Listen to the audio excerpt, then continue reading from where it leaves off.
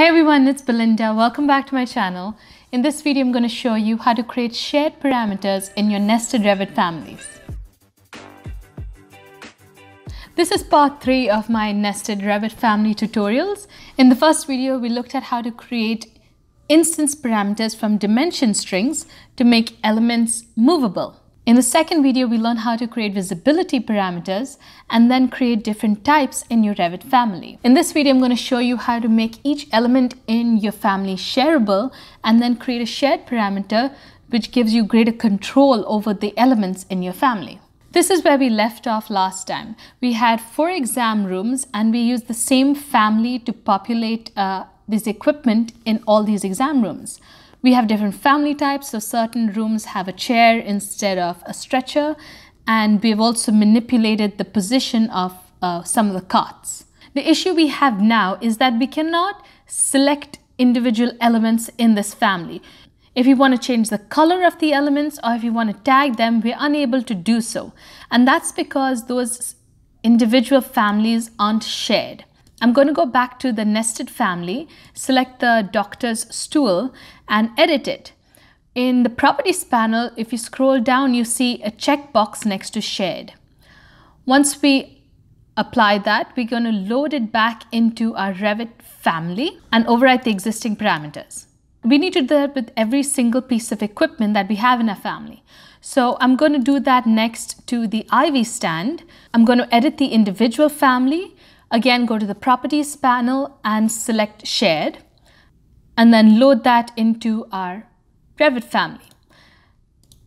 We're going to do the same with the patient bedside table as well as the cot, the lifts, stretcher, chair, all the pieces of equipment. So you can see that by hitting the tab button, we're able to select those pieces of equipment and tag them individually. We have greater control over them in our project. What I'm now going to show you is how to create a shared parameter in your nested family in order to change the color of those pieces of equipment. I'm going to go to our family, go to the Manage tab and hit Shared Parameters. I'm going to create a new parameter called EQ Color and it's going to be a text file. Once that's done, we're going to have to create a new group. I'm going to use the same name for that, as well as a new parameter itself.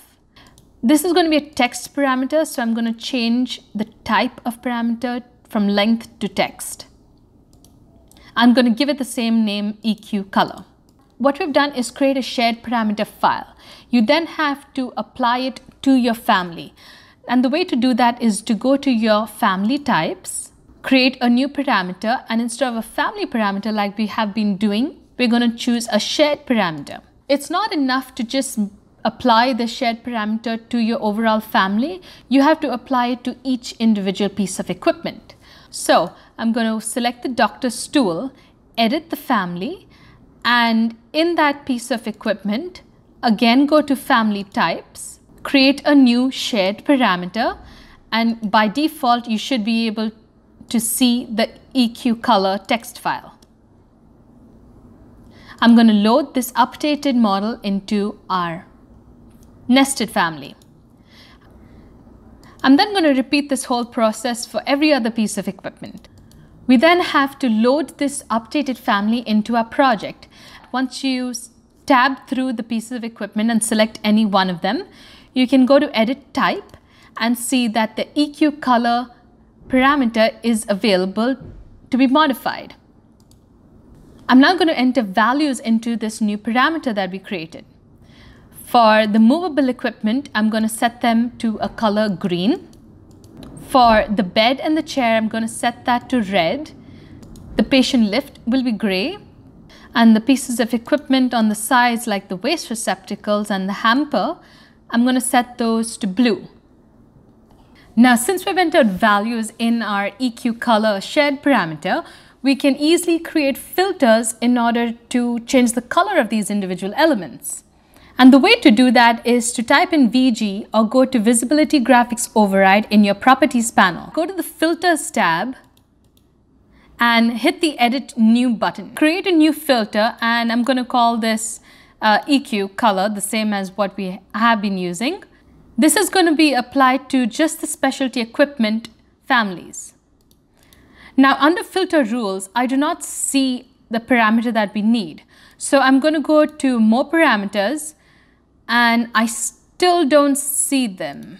So let me choose add, go to shared parameters and then select the parameter that we need. So we want this to be a type and not an instance. Be careful about that because we want it to apply to all family types. Once that's been added, we can go back to our previous dialog box and under filter by we can choose EQ color equals green. So we've created our filter. We then have to go to add and add the new filter that we just made. So what I want this filter to do is change the lines of all the pieces of equipment with this particular green filter to a green line. And you can see that it did work.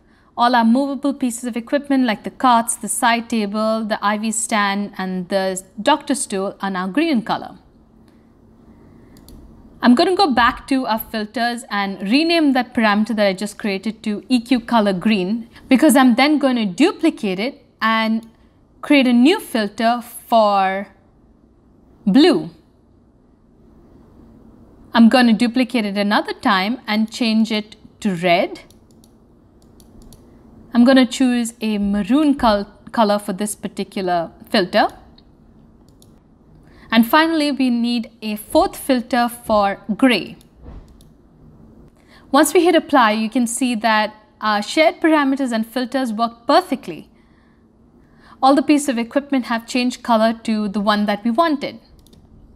So in this way, by using shared parameters, you have greater control over the individual elements in your nested Revit family. This concludes my 3-part series on nested Revit families. I hope you enjoyed it. Leave me a comment if you'd like to see more tutorials such as these. Don't forget to subscribe to my channel to watch more videos on automation and building construction. Until next time, I'm Belinda. Thanks for watching.